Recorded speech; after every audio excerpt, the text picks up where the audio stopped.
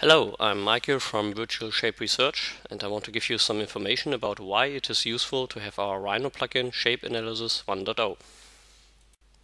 In this video I will demonstrate the use of the surface matching analysis in conjunction with the function lightlines. For this I'm loading a Rhino tutorial model called Camera SLR. If you are constructing a model for a customer, you will have to present your result either by showing it live on screen or by creating a rendering. So I'm switching to rendered mode and I'm increasing the mesh quality to make sure that what I'm seeing is close to what I've constructed.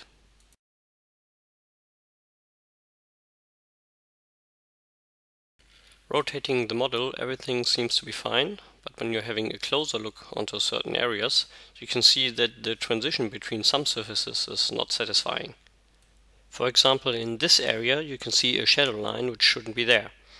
I want to apply some matchings in these areas, so I'm exploding the model.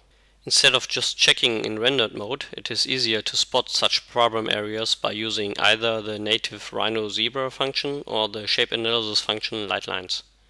The advantage of lightlines is that instead of rotating the model, you can use a handle to let the lines run over your geometry.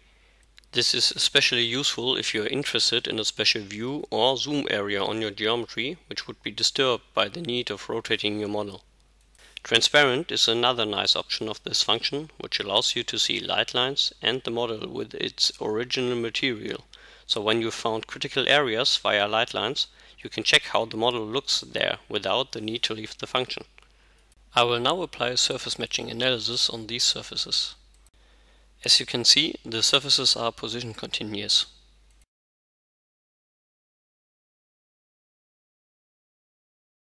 The reason for the unwanted shadow line is the tangential deviation between the two surfaces.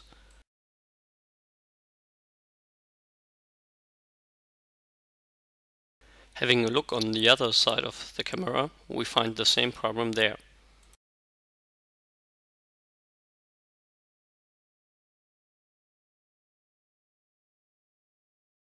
I am applying another matching analysis.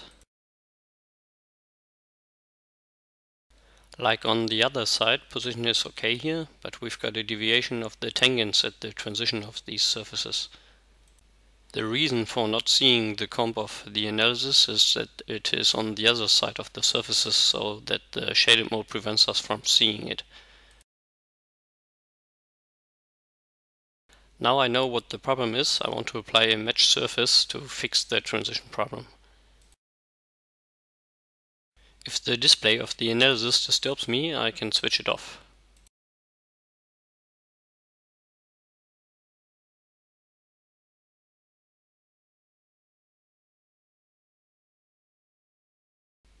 As you can see, the shadow line disappears. The background you can see through the transition now is just a problem of the mesh display. This effect disappears when the surfaces are joined again. This is another good reason for having an analysis. It tells you if you really have a problem in the area you're looking at, or if it is just a display problem. Although the shadow line disappeared, a small tangency problem remains.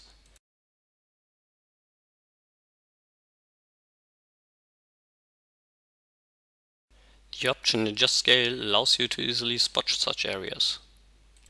You can then decide if the result is acceptable or if your geometry needs to be rebuilt.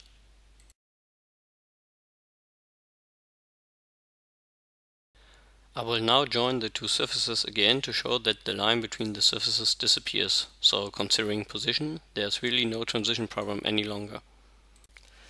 And that's it for this video.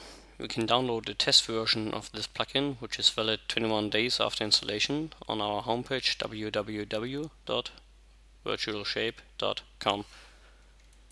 Looking forward to your feedback and thanks for watching.